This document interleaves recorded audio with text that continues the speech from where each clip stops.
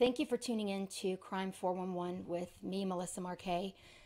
I will be speaking shortly with Jessika Bishop-Holt. She is the mother of 5-year-old Keaton Boggs. For those of you who are unfamiliar with Keaton's story, Keaton passed away on March 20th, 2020, after being beaten by his biological grandmother, Michelle Boggs, her daughter, Chastity Wodzinski, and her daughter's husband, Peter Wodzinski. These folks are all on the father's side of the family. These monsters are currently in jail with no bond and are all being charged with child abuse leading to murder. Jessika will be joining me here in just a moment. She had been working so hard to get reunited with Keaton. She had been in rehab and she actually is sober 403 days today. And Crime 411 and myself personally want to congratulate her on such a victory, especially now going through such a tragic time. To stay sober in the midst of such tragedy is truly nothing short of miraculous. She will be joining us to talk about her son and about the folks who have been arrested in his murder. This poor boy, he passed away from bleeding on the brain. He was covered from head to toe in bruises and knots-sized bruises that are just unfathomable to anyone with any sort of a conscience. He had an 1.5-inch laceration on his male organ, which I say that out loud and it makes me physically sick. These monsters, like I said, they are in jail and they are all being charged with murder. And I hope that justice is served for Keaton. And we certainly here at Crime 411 are going to do every single thing that we can to make that happen. Joining me on the phone right now is Jessika, Keaton's mother. Jessika, thank you so much for taking time to talk with us. Oh, you're welcome. Thank you for speaking with me as well. Well, first of all, obviously, I want to tell you, there are no words to tell you how incredibly sorry we are for everything that you're going through and for your loss. And we will do everything that we can to help you get justice for your son. Thank you. I really appreciate that. Of course. So what do you want to tell us about Keaton? Tell us a little bit about what kind of a little boy he was. He was the baby, the youngest. He like that, the youngest child syndrome, like where they're like just the naughtiest and they know it and And they can get away with it. That's just how he was. He was a real quiet, real sweet baby. When he turned about a year old, he started getting like, I'm going to be wild. Watch me do this. So I take it that he was a fearless little boy. Yeah, he was. But when he wanted bubbed on and he wanted cuddles like his siblings, like that's what they did. Yeah. So I know that when you and Keaton's father were together, which was obviously when this was many years back, did you spend much time with his mother Michelle and his sister Chastity at all? Yes, I did. What were they like back then? Me and Chastity had a decent relationship. Obviously, me and Christopher were married. That was my sister-in-law. We bonded a lot. I spent time with her kids. She spent time with my kids. But there were always quarrels going on. Michelle started so many problems in her family and my family, mine and Chris's family, like our little family together. Michelle was a nasty, nasty person. She was never happy about anything. She would borrow money from us, steal money from us, and then she wasn't happy when me and Chris were happy. Like, she would always have to cause problems. So she was only happy if there were problems and drama and chaos. She thrived in misery. That's definitely not the kind of person that you want to be raising your child. That's for sure. I know that when Chris was little, from what I was told, maybe you can verify this, Jessica. I was told that when Chris was really little, that Michelle and her husband, who was Chris's stepfather, didn't really want him and Chastity, and so they went to live with his stepfather's sister. Do you know anything about that? Yeah, that was voiced to me by some of their family and by Christopher as well, when him and I were married. Do you know about how old he was? Was he about the same age as Keaton? Yeah, probably roughly around the same age, because I remember him showing me pictures of him and his sister when they were much younger. And I remember him being probably right around Keaton's age. Around Keaton's age.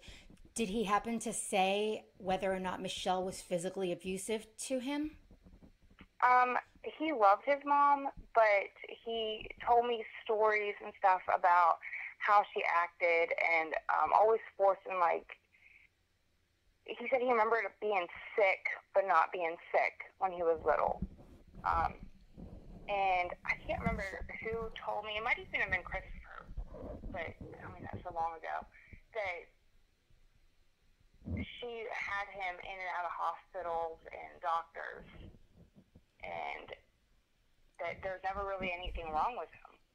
So yeah, someone in the family had shared that with me also, and I've spoken to a few people on his side, so I can't remember who it was, but they said that he was on this, like, all this seizure medication and stuff that he didn't even need, and she was doing that to keep him sick to get a disability check, which is really like Munchausen by proxy, right? Like where those parents they seek attention and they keep their children sick and whatnot, or whether it's for attention or if it was for a check is, God only knows. But so he remembers not feeling sick but being in the hospital a lot.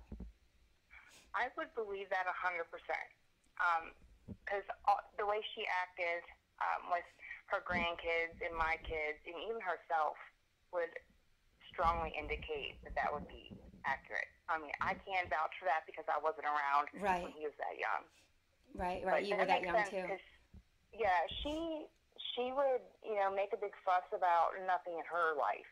Like, she would, like, fake things and be, like, overly dramatic about things for attention. Okay, so she had some serious issues, it sounds like. She wasn't all right. I don't know. Like, part of me doesn't even want to, try to blame her on some kind of mental illness. She was just a nasty person. Yeah, I understand. And so do you have any idea how long your husband at that time had lived with his other family members, like until he was how old? I don't. You don't know? Okay. And so Chastity, you said you and her had a bond. Did she ever mention anything about her mother that Chris had mentioned similarly, like where she had been sick but she didn't really feel sick or anything like that, or was that really just more directed toward Chris? It was more Christopher. More Christopher. Yeah. Okay. So one thing I want to touch on real quick, for folks that are wondering, why Keaton was with his father's mother after his dad passed away. People, I want them to understand a little bit more about addiction and how that wreaks havoc on your life. Nobody wakes up one day and says, "Hey, I think I'll become an addict and not have my children today." So it's not something that anybody wakes up and plans for. Can you tell us a little bit more about your experience through, addiction and recovery so that people can understand a little bit more what that's like? Of course. Yeah, I mean, like you said, no one decides one day, I want to be an addict. Nobody decides one day that they want to be homeless on the streets for years shooting dope. Like, that's never a thought for someone. And it's hard. I mean, you can get into it really, really quick, but it's harder to get out. It takes more time to get your life back together than it does to destroy it. Makes a lot of sense. And you've been sober for 403 days today, which is amazing. So congratulations on that. Thank you. You're welcome. And like I said earlier, and I said the same on a video that we covered for Keaton a few days ago, anyone who can stay sober through what you're going through, that's miraculous. That's a miraculous feat. And for anybody who is watching, that may have addiction issues and they feel that maybe they can't get through it. You are a prime example that if you can get through this with everything that you have going on and stay sober, so can they. Yeah, I mean, I would not have been able to do it without the support system that I have. Like, this is truly like the deepest connection I have ever had with any human in my life is with the people that I'm in recovery with. Like, these are people who get me. They understand me. They care about me. They love me when I can't love myself. Like, these are good people. And I leaned on this giant group of people that I have. The night I found out about Keaton, up until 4 o'clock in the morning, like, I was just making phone call after phone call because I was not all right. I can imagine. And these people let me lean on them until I was okay, until I could gather my thoughts enough to function.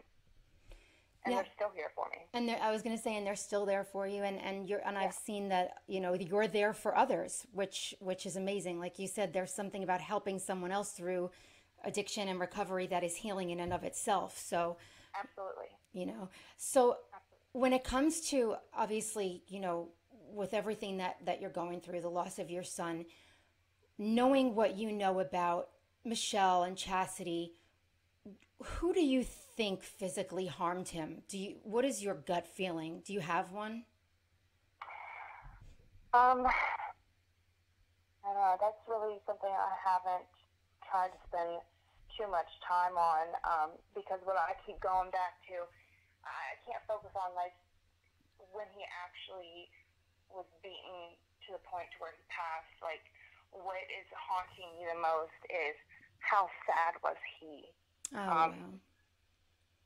What did my son have to go through? Like, was he put in a position and situations where he was beat, and mistreated, and then like they would throw him a birthday party, and he would just be so happy to have gifts and love and attention, for the show of a camera or something. Yeah. Like, that's what's haunting me. So I haven't given much thought to it. They did what they did, and I can't fix that. I'm like I said, I'm struggling with, knowing that my son has gone through this since his dad has passed. I am so sorry for everything, and I can only imagine the things that go through your mind. And, I'm sure that you must have been absolutely just shocked that these people who you once were called family would do something like this. I didn't call them family. That was not my family. I love Chris. Mm-hmm. Chris loved me. And as far as that's concerned, like, that was not my family. Michelle lived with us for a little while, and I couldn't stand her. I didn't want her in my home. Understandably so, yeah. When I found out that that she had given Chris and Chastity up when they were younger, and it was around the same age, that kind of light bulb went off for me a little bit, because it was like, okay, well, maybe this is an age that she doesn't feel she can tolerate, or, not even really sure exactly what my thoughts are, but it made me think, that if this was around the same age, I found that a little bit curious. Yeah, like, at what age do children stop being a benefit? When does, like, the burden of a child outweigh a benefit? There's a lot of what ifs. Right. Now, they are being charged with murder, these three. Do they have the death penalty in West Virginia? They do not. The harshest thing that they could serve would be life without parole. Okay. Do you have any idea when their next court date is, and do you plan to be there? I will definitely be there, and no, I don't know when the next court dates are. Okay. Well, what else would you like people to know about Keaton, your son? I have pictures up here of you in the hospital when he was born, and you could see how much love you have for him in these pictures. What do you want people to know most about your son?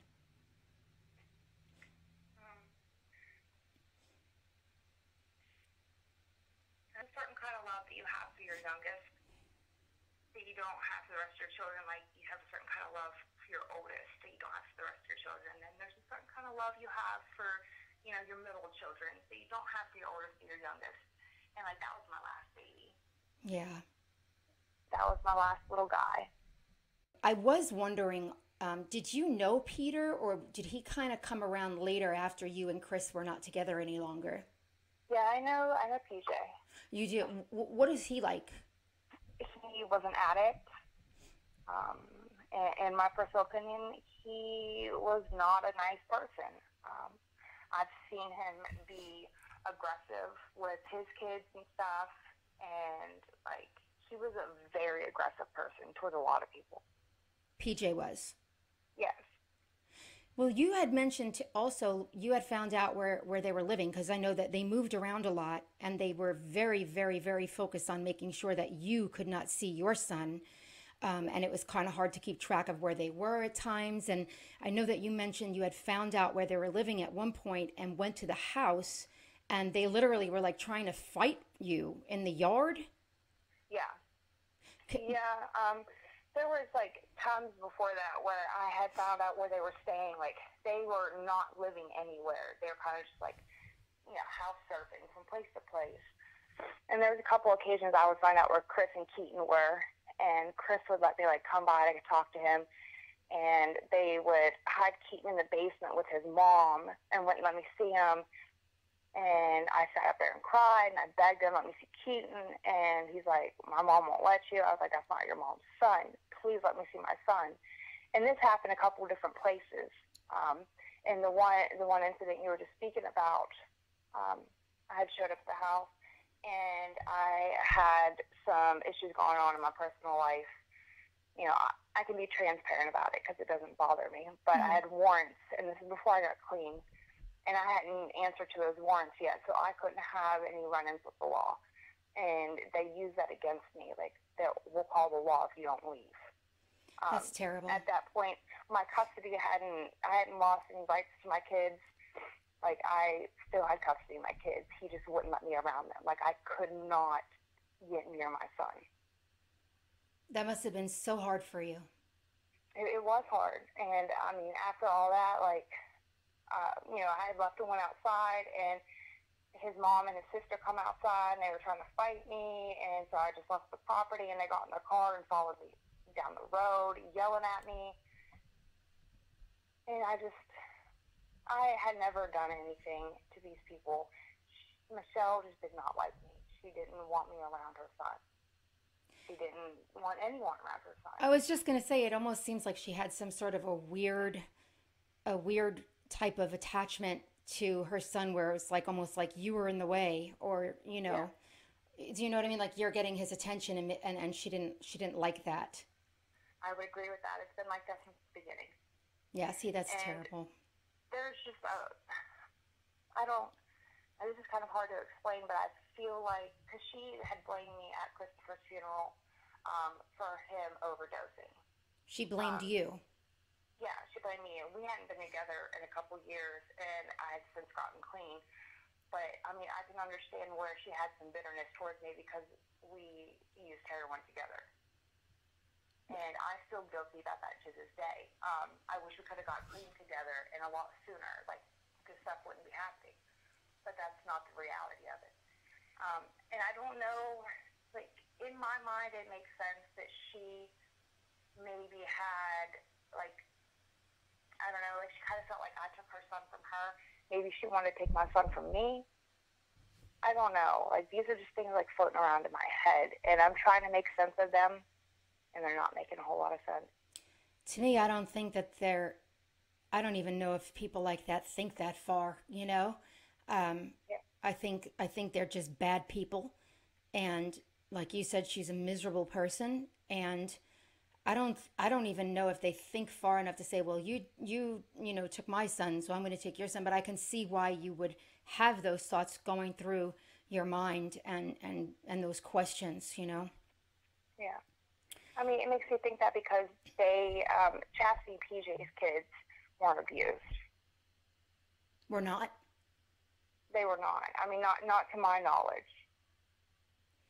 Do you happen to know if, because I've heard some different things. I've heard Michelle lived with Chastity and PJ, and then I also heard that she was only there sometimes, that she had a male friend that she would stay at his house. Like, do you know who most of the time your son was living with, or do you not know? Did they not tell you? I don't know. They had, after I had went to jail this last time, in the process of me getting clean, I had found out they had moved to PA. So all of them were living in PA together when Chris overdosed. I got And you. I believe they were still living in PA after Chris had overdosed, and then moved back to this area, as far as I know. I got you. Okay. It's interesting though that her history, like with Chris telling you he remembers being sick and being in the hospital a lot, but he wasn't actually sick. Things like that clearly say this person doesn't is not putting the children first by any means. Um, it's a shame that somebody didn't take legal action at that time. But I would imagine nobody really even knew that that was the case. Yeah. You know. Well, like I said, we want to just tell you, I'm personally so proud of you for your sobriety through all of this. It's amazing to me. And I'm sure that your son is so proud of you too. And we will definitely continue to follow Keaton's story and the updates that happen with these three despicable animals that are in jail. And, if there's anything that we can do or anything at all that we can help with to help you get justice for your son, I hope that you'll let us know. Absolutely. I appreciate your time and how much you care. Like, it makes a big difference. Oh, it's my pleasure. It's the least we can do. Well, Jessika, thank you so much again. Keaton Boggs. That's her son. That's the little boy, and we will continue to update you on Keaton's story and the progress of the case. And again, Jessika, thank you so much for sharing story with us and details and your time. Oh, you're welcome. All right. Thanks, Jessika. Thank you. You Have a bet. good night. You too. Boy, that's a hard thing to talk to someone about, isn't it, though? But boy, my heart breaks for her. I can't even imagine, Jessika, what she's going through right now. But again, as you heard, her herself, you can tell that she is a pillar of strength right now for her son. And I hope that justice is served and that these three people never, ever, ever see the light of day again as long as they live. Again, we'll update you more on this story as we get more information. Please subscribe to Crime 411 on YouTube, on Facebook. We are on Twitter and Instagram. Our website is crime411.org. Thank you again for tuning in, and we will see you soon. Right. So what are you planning?